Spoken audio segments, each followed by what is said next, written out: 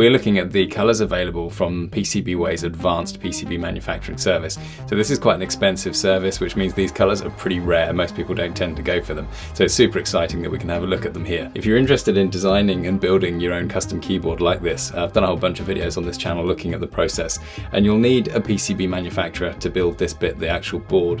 And PCBWay are one of those manufacturers, and they're kindly sponsoring this video as well, and they picked up the bill for these advanced colour boards. So it's many thanks to them that we can have a look at these in this video. I was using PCBWay before they started sponsoring these videos. I've no problem recommending the service they provide. I've never had any technical issues or anything like that. They're super affordable and they're very fast as well. They've really got fast shipping and fast turnaround times for those boards, so definitely happy to recommend them. This is the pink solder mask layer, and I think this is the colour people tend to think of when they think of these rarer advanced colours.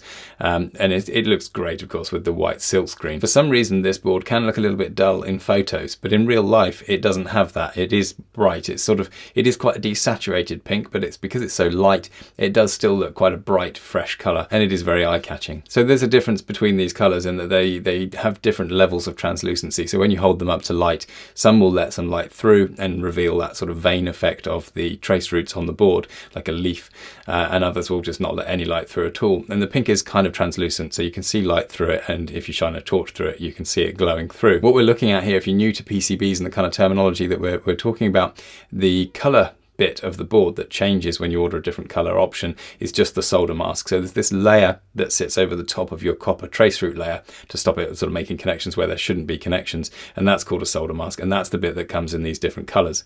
And obviously when you have your solder mask, there are little parts of that expose the copper layer below so that you can actually make those solderable connections, but it covers up the rest of it. And so obviously the properties of this solder mask change the way the board looks quite a lot. So if it lets a lot of light through, you'll be able to see through below when you shine the light through. If it's completely opaque, you won't see much of that trace root layer at all, apart from the sort of embossed indentation effect where you see it pushing through. And then of course you can have a glossy one or a matte one, and of course the difference in color as well. So on top of the solder mask layer, you can actually have a silk screen layer, and that's where you can put artwork. So you can kind of design any kind of artwork and put it into this silk screen layer, and that then gives you a color of that shape over the top of the solder mask layer. So you can choose your color of the solder mask, and then when you have your silk screen layer on top, you get that contrast between the color. So in the pink one here, I went for a white silk screen because I think that white and pink combination is just too good not to have a look at. But because this pink is tonally quite light, I think a black silk screen could look just as good on this as well. Next, we're looking at this grey and yellow. Now I went with that because I thought, you know, grey and yellow can look quite good, but it's important the tonal contrast is right. And I think in this case, they're tonally too similar. We don't get that contrast. So I think the effect is a little bit lost. I think a white or a black even may have looked better for the silk screen layer on this grey board. Interestingly, with the grey board, it looks like the substrate they used is actually a slightly different color as well. Normally if you look at the edge, you can see the color of the board material itself, and it's kind of a yellowish color normally, but with this grey one, it's got a bit of a green tint to it, so that's quite interesting. And this grey solder mask is not translucent at all. You can shine a torch through and you just don't get anything through apart from where there are actual through holes in the board, so you don't get that leaf effect when you hold it up to light. So this one, like all of these other four advanced colors, are actually glossy in finish, so they're all normal glossy look to them. There's a couple of color options that have a matte finish to them in the normal colors that you can choose on PCBWay's website, but these advanced ones are all glossy. They'll have a similar level of gloss to them. If we look at the orange and black, so I went with the black silk screen on the orange board here. Now this is again quite a translucent one, a bit like the pink. You can see that glow of a torch through, and you get that sort of vein leaf effect when you hold it up to light as well. And I went with the black just because the orange and black is a bit of a cool combination. I think it would look quite good, but again, the orange is dark enough, I think, in tone to make the white silk screen work just as well on this. So this is the one that I was really excited about. I almost completely missed it because there's a tiny tick box further down the page that enables you to choose a black substrate material for the board itself.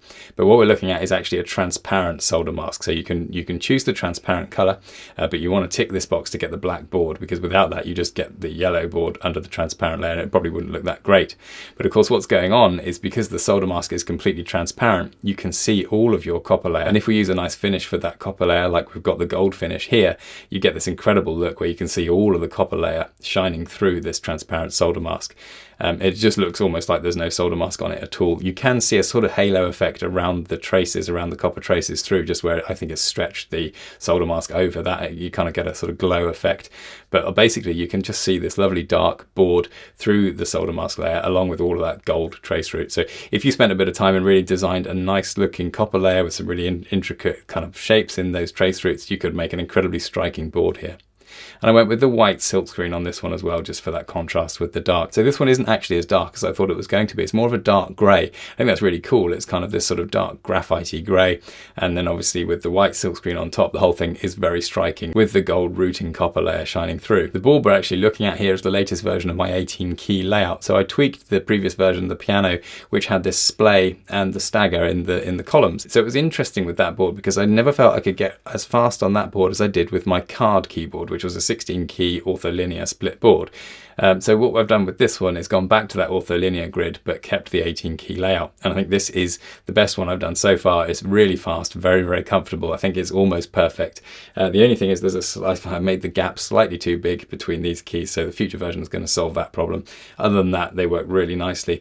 I'm actually thinking of selling these boards. Obviously I've got a bunch here in all these different colors that I'm not going to use. So if you're interested in that, let me know in the comments below whether there's any interest in soldered, fully functioning versions of these boards. Obviously I'm no expert in soldering. There would probably be me that would do that. But I appreciate if you have no soldering skill at all, you might want to jump in.